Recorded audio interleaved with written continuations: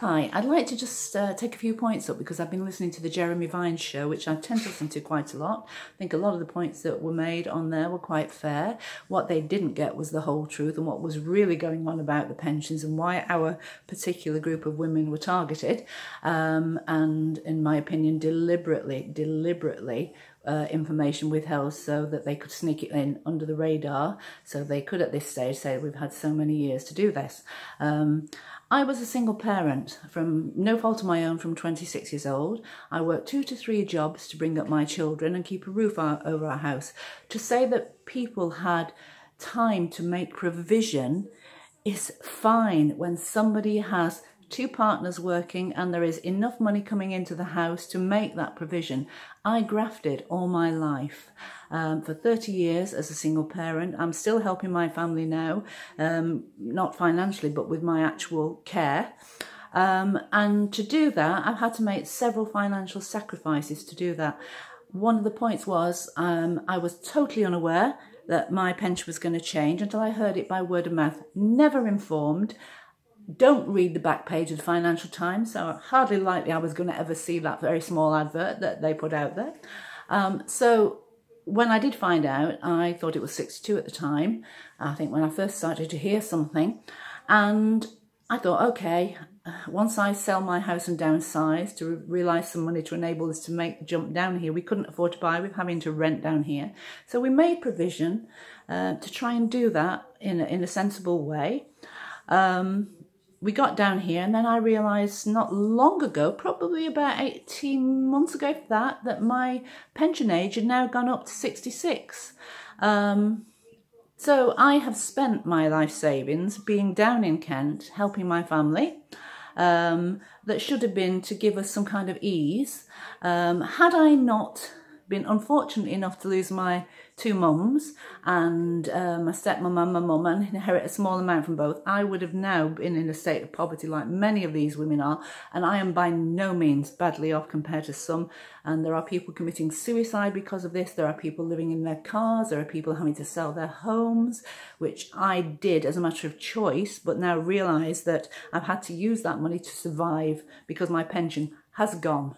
And the total that I am probably owed is a 6-year delay, so it was round about approximately £44,000. I'm extremely angry that people are being misled, that we are not about equality. I was quite happy, and not entirely thrilled, but happy to allow my pension to come up 2 years, because I'm a feminist, but I also believe equality works both ways.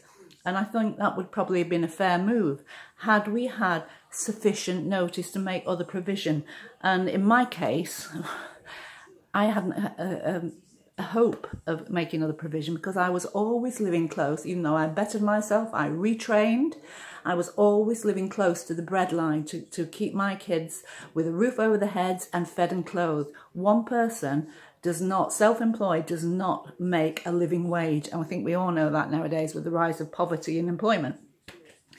So to say that people had more than enough time is wrong. And we are not about being given preferential treatment. We are about getting what is right. We were deliberately withheld information so that we weren't told, so we wouldn't make a fuss early and challenge this sooner. A lot of women are going through abject stress and poverty, like myself. The stress, not so much poverty, although I'm sure it will come at some point soon.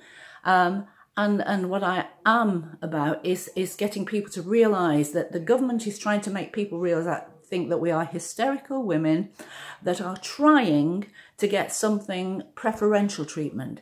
We were never equal. I could never get a pension offered to me. I was doing several part-time jobs. I was low paid wage. When I got divorced, no one told me I could have taken a share of my husband's pension. My first equal pay was when I worked for a woman-led organisation in 2009. I worked for a government organisation as a civil servant, and in the parity issues, they actually raised a colleague's wage up. There was a similar job to mine, gave him a raise under parity, and they took £2,500 off me, which I think was a bit of a farce, really. So as a woman of the 50s, we were never equal. And it's not about us not wanting equality. It's not about us wanting, I think it's quite right that men and women should have the same pension age. But don't forget, we are by nature and by history, and not totally, because there are men doing it, we are by nature the carers, we are by nature the ones who are not as well paid, we are not as well treated in the employment workforce area.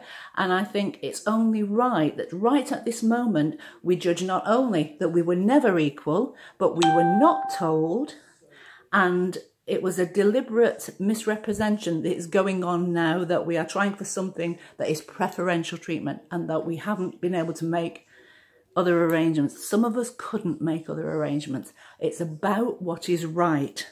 And if we look back in history, and if you look at some of the quotes from George Osborne about it was the easiest money saved as a finance minister, he targeted us, and they targeted the pensions pot to bail out the banks. Do we not know this?